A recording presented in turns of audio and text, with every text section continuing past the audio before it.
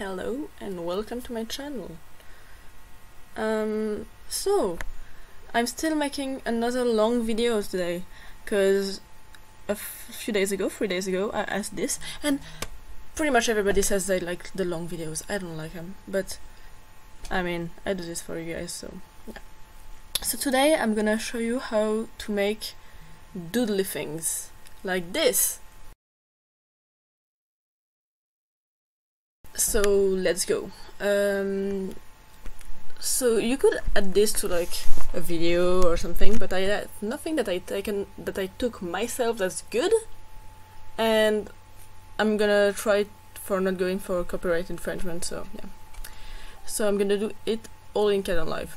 So first off, I'm gonna add some background. So I don't know, just some random color. Honestly, I like pastel colors. Let's go for yellow.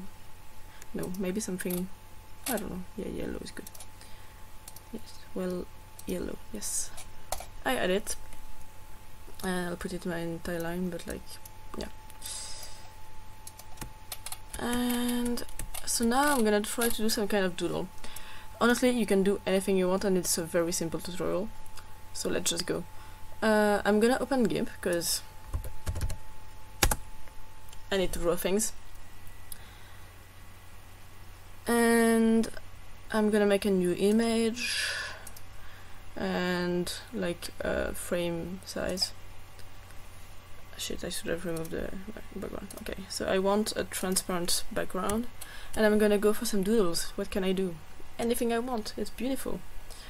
So yeah, that's good. I want this one, and I want it way smaller.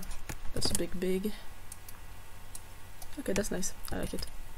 And I'm gonna go like, oh, I want maybe like a little arrow that's gonna be like going this way, like with a little turn. And it is this stupid. You're gonna be like, why? And adding another layer and making another arrow. And you get the picture, so I'm just gonna go through this maybe a bit quicker on the video.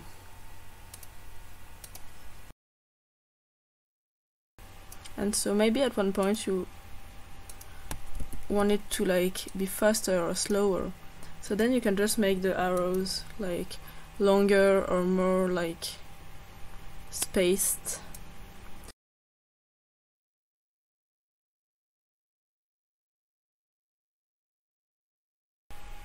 And there we go. And then I'm gonna go, oh yeah, I downloaded a plugin that I'm gonna put in the description to export multiple layers at once, because I don't know if you remember in my first videos, but I would like export 20 times. So now I have this new thing.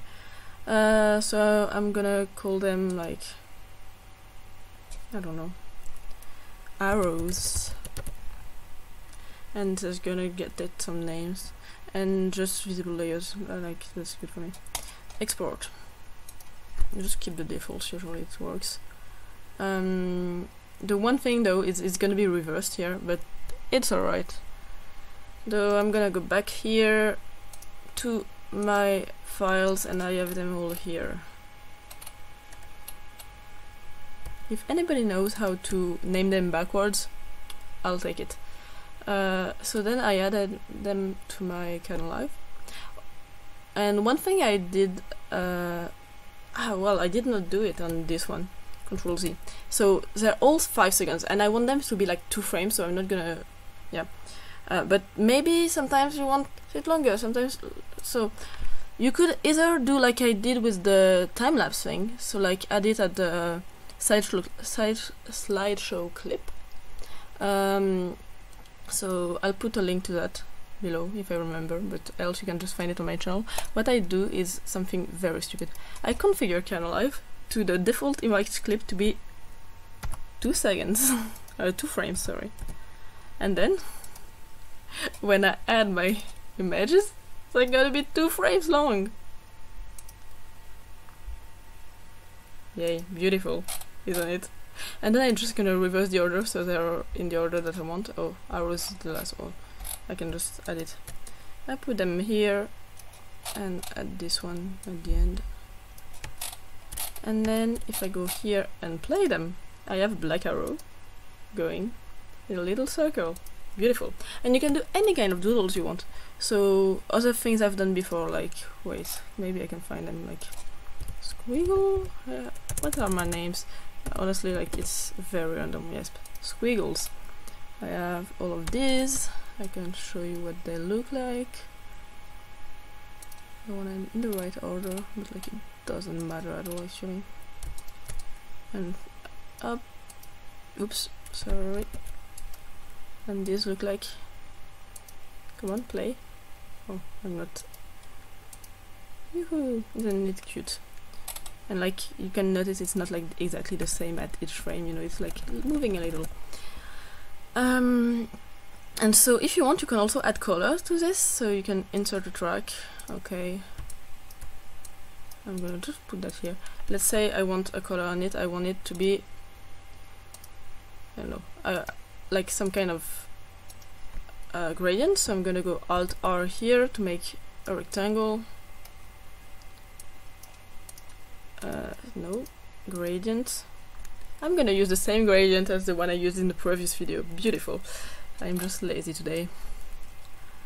Add this. Gonna add a transition and go to multiply, I think. Where is it here? Yes, beautiful. And it has taken the color. And I could also do it with the black, but then I don't think it's gonna be multiply. Can I even do it with the black? I'm not sure. Why fucking...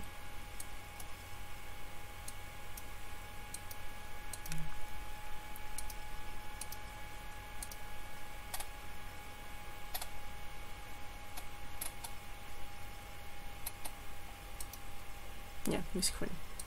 Like basically multiply and screen are the opposite. So yeah, that's it. You can see beautiful little squiggles. Hope you liked it. And tell me what you want me to do. I'm gonna try to make more tutorials. So there might be some random stuff like this one.